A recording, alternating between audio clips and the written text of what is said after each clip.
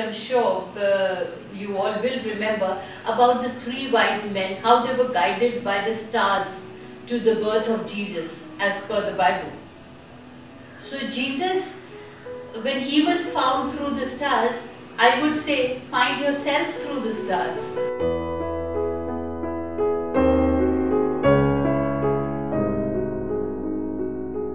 I want to demystify astrology for you, because you all must have heard n number of times about astrology, the zodiac signs, and these are the pointers towards a person who's an Arian or who's a Taurian, and positives and negatives, blah blah blah blah blah.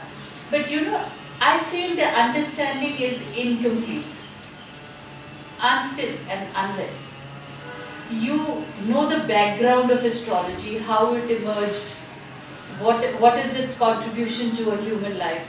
Starting now with the 12 signs, I want you to understand that the oldest of all techniques, according to me, for understanding and predicting situations and events here or on the earth is unquestionably astrology. Now, astrology is very, very closely linked with astronomy. Astrology was the first developed in the northern hemisphere. It has been used for thousands of years by numerous cultures as an important part of the oldest profession for staying alive and living well. In the olden days, in days gone by, our ancestors, on a starry night sky, they watched very closely the movement of the stars. Not only was it incomparably beautiful, but it provided a fixed backdrop against which the moon's nightly movement could be measured. People noticed that some of the stars moved too, and they were known as planets, meaning the wanderer in Greek.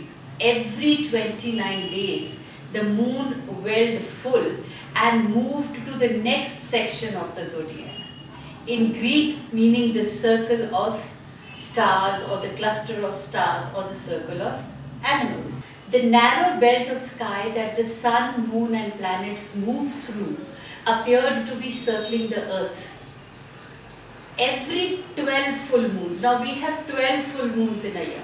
So every 12 full moons, as we now call them the seasons, would return clockwise, and they returned with a precision.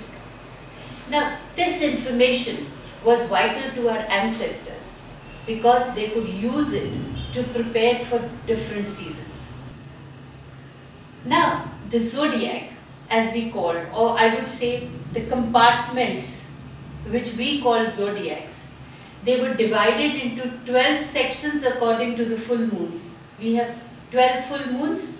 Similarly, the zodiac was divided into 12 sections, and the stars in each section were identified as a unit called constellations, which means a group of stars.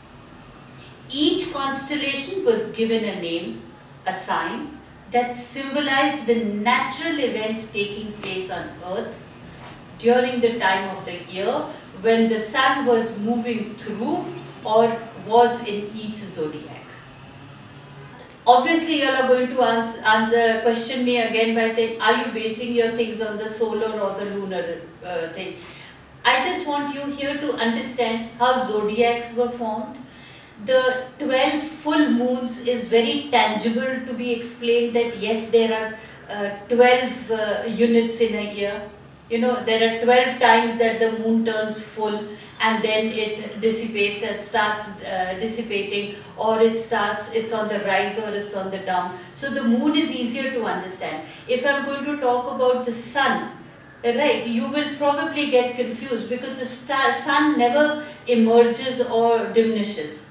It just gets eclipsed by the moon when the moon comes between the earth and the sun.